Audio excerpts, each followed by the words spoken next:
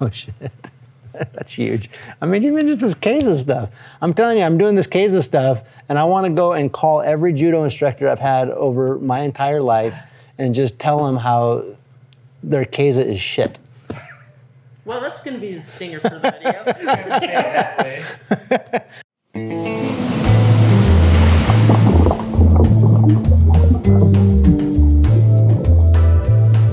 All right, hi y'all. Dean Salehian from Kama Jiu-Jitsu. We thought we'd do a video today kind of following up on some of the themes that we've done in the past on Judo and Jiu-Jitsu and the relationship between the two. So if you've seen the other videos that I've appeared in, you know that I was a Judo black belt, practiced Judo for a number of years, and then came to Kama Jiu-Jitsu, and for the last 2 years or so, almost 2 years, we've been doing a Judo program here at Kama Jiu-Jitsu. So I just kind of wanted to discuss my experiences teaching Judo at a Jiu-Jitsu school and some of the modifications we had to make over the last couple of years to the style of Judo that I was used to and the purpose of what we're doing at Kama Jiu-Jitsu. So I came from a competition Judo background. I started Judo in college, moved to Texas, continued with Judo. But for most Judo schools, you know, not all, but for most Judo schools, their focus is getting ready for the next tournament. And that does, in a way, focus your training. So that typically means you always train in gi. It typically means that in newaza, there are certain rules of newaza, such as pins counting, which incentivizes going to turtle. Certain grips are illegal. Certain grips are legal or illegal. A few years ago, Judo took out leg grabs. So that kind of conditions the training that most Judo schools are doing. You know, as you know from this channel, Ryan's done a bunch of videos on sport jiu-jitsu and self-defense jiu-jitsu and some of the differences between the two. It's not to say one is right or one is wrong or one is better or one is worse, but they have different purposes. So coming from experience of doing sport Judo and then teaching Judo at a jiu-jitsu school, it kind of frees you up not to be bound by the rules and to think about alternative ways of entering into throws. Techniques that maybe are less emphasized in other Judo schools. And it also means that the newaza is completely different. The newaza we do at Kama Jiu-Jitsu is the Kama Jiu-Jitsu system, and there's tons of videos on that and what that's about, but then we've had to adapt the Judo to the Kama Jiu-Jitsu self-defense oriented system. So what does that mean? It means that students have to be prepared to enter into their clinches or enter into their throws being prepared for strikes, something that's almost universally neglected in Judo schools. It means that we have fewer restrictions on things that you can and can't do in terms of techniques. Yes, we want to be safe, so we're not going to do certain techniques that are just inherently dangerous, but things like double legs, morotegari, or ankle picks, that's bread and butter in our training now. We don't really think about legal and illegal grips. You can sort of grip how you want. And the other big difference, I would say, and actually probably the biggest learning curve for me, is every summer for 3 months, we train Judo with no gi. Some Judo schools around the country have started to do a no gi Judo class, but by and large, for the vast majority of competition-oriented schools, they're still bound by doing Judo with a gi. So Judo without a gi does change your entry into various techniques considerably. Certain techniques that rely on the gi, like morote suinagi, the one where you grab the collar and the sleeve and you turn this way, just won't work with no gi. The sode surikomi goshi, where you're grabbing both sleeves and you enter into the throw that way, don't work no gi. So there are different throws that are more appropriate for no gi. And you have to be much sharper with your entries because you don't have the luxury of that friction, that grip, that strong grip that you can take and use the gi to enter into throws. So all that being said, what this means in a nutshell is because we're not bound by the rules of the next competition, because we're not thinking about the next IJF tournament, the next USA Judo tournament exclusively. I mean, if people want to compete, they're more than welcome to do so, but we're not bound by those set of competition rules. It frees us up to explore quite a few alternative methods of judo. And I think it's been just amazing for me, right? I did judo for many years at a competition-oriented school, and now I've had to sort of rethink some of the things that we do in judo, or have traditionally done in judo, and think about how that fits into a self-defense jiu-jitsu context. So in a way, I think we're kind of getting back to original judo. I mean, original judo, the way Jigoro Kano envisioned it, and the early pioneers envisioned it. It was a comprehensive martial art, and we've talked in other videos that original judo, and if you still look at judo textbooks, has strikes in it, has excellent newaza, excellent groundwork in it. Some of the early textbooks have things like footlocks and knee bars and things like that. So the original judo, I think, was far more complete. Far more nuanced and far more focused on self-defense and combat. In addition to the character development and the physical development that Jigoro Kano emphasized, it was a combat martial art. As we've gone toward a more competition mindset, it's really, in my view, limited the types of techniques and the mentality we go to with our training. So, in a way, that's sort of a cautionary tale.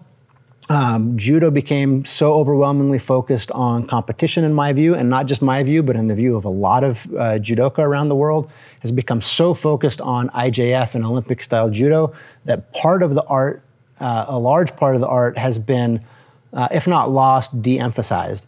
So I think the mix of Gracie Jiu-Jitsu, self-defense oriented jiu-jitsu, in addition to a solid judo program, has really done wonders for my thinking, and I think our students have benefited from it as well. I mean, even just this KAATARO stuff. I'm telling you, I'm doing this KAATARO stuff, and I want to go and call every judo instructor I've had over my entire life and just tell them how their KAATARO is shit. I mean, look, judo, KAATARO gatame is, so I'll give you a little story and you can edit this in. What sold me on Kama Jiu-Jitsu? Come in, judo guy, I know how to do KAATARO. It's the first pin you learn in judo. Most judo players, first pin they learn is KAATARO gatame. I've been doing it for 20 years. I think I have a pretty solid KAATARO. And I do have a pretty solid KAATARO. But then Ryan gets out of my KAATARO 2 seconds. And then I'm like, okay, wait a minute. I wasn't ready. Let me try again. Boom. 2 seconds. Okay, let me try the other side. Still gets out. And I'm just sitting here thinking to myself, did I just waste my time for 20 years doing this stuff? And once I learned the escapes and the little nuance of the escape, I'm like, man, KAATARO is a terrible hold. You have relatively few submissions from KAATARO and relatively few transitions from KAATARO. I mean, I'm not just gonna say I don't do KAATARO, 'cause sometimes that's all you have, but it's not my go-to anymore. Whereas, judo players, KAATARO is their go-to because they think no one can get out of my KAATARO. Well, a good KAATARO escape is kind of hard to counter and hard to beat. So yeah, that kind of blew my mind, and that's why I'm still here. I'm still learning little nuances on KAATARO escapes. That's what we did tonight, was KAATARO escapes. I'm like, man, I still have a lot to learn, even on stuff that I thought I knew.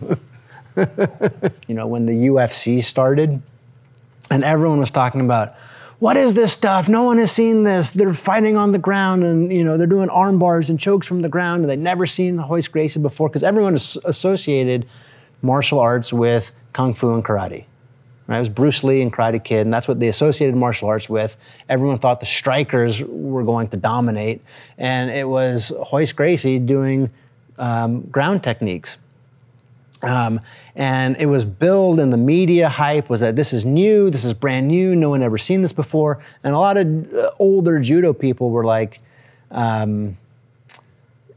almost like, well, we've been doing this stuff all along, right? We do newaza too. We know all of these arm bars and these chokes and so on that hoist Gracie is successful with. That's part of our art. They didn't invent it. It's nothing new. And in a way, it goes without saying that the history of jiu-jitsu is that it came from Japanese judoka going to Brazil. So there was this kind of defensiveness about like, how are you claiming all of this is new when we've been doing this for a long time? I think a younger generation, they see that the Brazilian Jiu-Jitsu has really worked in mixed martial arts competitions. Any judoka who's honest with themselves and goes to a very high level quality Jiu-Jitsu school recognizes that the level of sophistication, the level of technical detail in the ground fighting is superior to what you're going to find at most judo schools. Some judo schools have excellent newaza, but Brazilian Jiu-Jitsu, that's their specialty. So, recognizing that we want to be well-rounded martial artists, a lot of judo players, younger generation, are more open to cross-training between the two. And I think vice versa is true. I think more and more jiu-jitsu players are learning that, our takedowns are not that good. So they're looking out to wrestling or judo to round that out. So I think there's been a lot more cross-fertilization now where judo, jiu-jitsu, sambo, wrestling, all of these grappling arts are starting to learn from each other. And it's making for more creativity, a more dynamic game, and I think it's it's only a positive. And if you look at the Gracies back in Brazil, I remember that Hicks and Gracie did train a little bit of judo and entered into sambo tournaments. So he was willing to open up to to other styles. I think Hall's Gracie did wrestling for a while, right? So. They were open to cross-training and cross-fertilizing with other martial arts to make their art better. And I think that's only a good thing. I think the younger generation of judo players understand that. The older generation, maybe there was a little bit of reluctance to accept this thing that was billed as being new, but they thought of as just part of their art all along. It's not a lot, but there are some schools that are doing no-gi judo. And they're often tied to Brazilian Jiu-Jitsu or MMA type programs where, you might know you're going into a cage fight and your opponent doesn't have a gi. So if you look at successful judoka that have made the transition, like Ronda Rousey or now Kayla Harrison, she's been doing some really exciting fights, or Cara Parisian or others, they were fully aware that their basic judo training with the gi, they would have to adapt to a no-gi environment. Their entries are going to have to be different. People are much slipperier without a gi. So there's a little bit of a learning curve. I mean, I won't say it's a huge learning curve, right? So someone who has solid gi judo background, within a few months, they can really pick up the no-gi stuff, but the flow, the feel, the pace is a little bit different. So to the extent that judo schools are doing no-gi, it's often because they're training for a different set of, a different environment, a more MMA or self-defense focused environment. And I think a lot of people in the MMA and jiu-jitsu world are starting to see the value of judo and incorporate it into their programs. Do you think it's kind of a good thing or a bad thing, or do you think it's just... It's excellent. I mean, I've always believed that the more knowledge you have, the better. It's important to focus on a core art, whether that's judo or jiu-jitsu or kickboxing or whatever, to really focus and get really solidly good, but then explore. So if you're primarily a wrestler and that's your core art, stick with that. But it's good to have a little bit of striking knowledge so you know how to defend against it. You know what's coming. You're not caught by surprise. If you're a judo person, and that's your core art, it's good to sort of explore with other things, different ways of doing groundwork so you're not caught off guard. So that cross-training is good, but cross-training is different than dabbling, right? So there are people, and you see them all the time, they're dabblers. They'll do, 6 months here, 9 months there, 3 months there, all different martial arts, and they never really get a solid foundation in any one. So I think, developing solid expertise in something and really focusing on that, but then, once your foundation is there, branching out and trying to just see what else is out there. I think you can learn a lot, and opens your mind to what you could be doing differently in your own foundation art. There's some people that have come to judo and left. There are some people that are reluctant to try it, and I get it. There's for a variety of reasons, and I don't know anyone's motives for doing judo or not doing judo. We have a core group of students that are always here, they're always doing it, and other people dabble. For some people, it's a matter of time, right? It doesn't work for their schedule, they can't make it. So another reason why people might be hesitant to try judo is that they're just reluctant to take the falls. And we try to make the training age appropriate and appropriate for the skill level. So we very much emphasize safety, and we have these excellent cushioned mats, which are honestly the nicest mats I've ever trained on, because they have a lot of spring to them. So some people are hesitant to take the falls, and they just can't mentally get over the idea of somebody picking them up and slamming to the mat. So some people, maybe are reluctant to do judo for that. I think a big reason why a lot of people don't is because, it's daunting to try to learn two arts simultaneously, right? So people would sign up for a jiu-jitsu school, and they're expecting to learn jiu-jitsu, and they think of judo as being something different. So I have to learn all of this curriculum and all of this system of jiu-jitsu, what Ryan teaches, and then I have to add judo on top of that. So it can be overwhelming to some people, and I understand that. I hope people appreciate that really judo and jiu-jitsu are not fundamentally different, but complement each other, and at one point were much more integrated than they are now. And some people just might not like me, right? They like Ryan. He's a nice, gregarious guy, and he's a YouTube celebrity, but